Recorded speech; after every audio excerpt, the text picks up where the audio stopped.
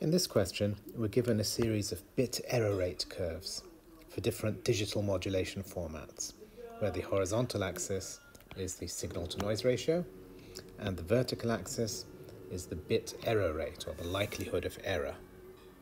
So as we go down this axis, we have lower or smaller bit error rate. So that basically is better. So that's better performance in noise, i.e. fewer errors.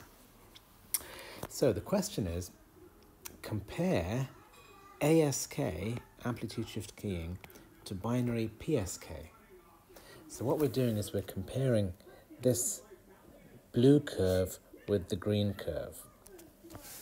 And we're seeing how much higher bit error rate will you need for ASK compared to PSK for a bit error rate of 10 to the minus 4.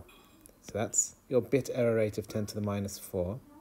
So we're looking horizontally here, and we're comparing this point here on PSK to that point there for ASK.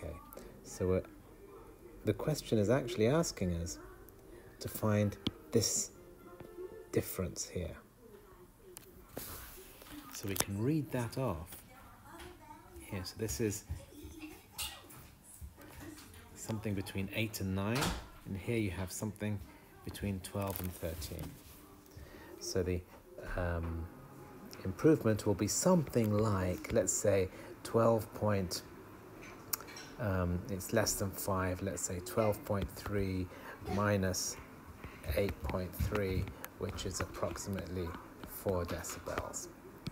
So that's how much the signal-to-noise ratio for ASK needs to improve.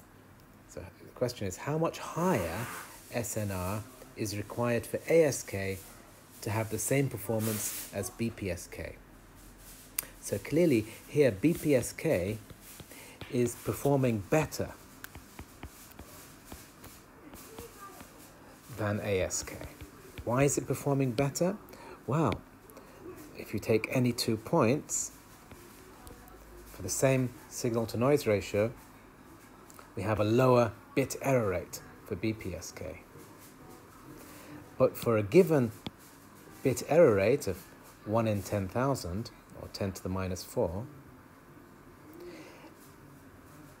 ASK would have to be 4 decibels higher than PSK to achieve the same bit error rate.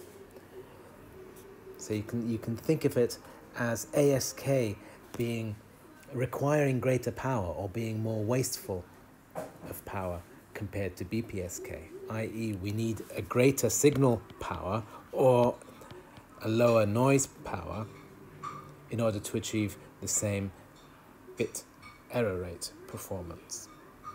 So your final answer would be 4 decibels.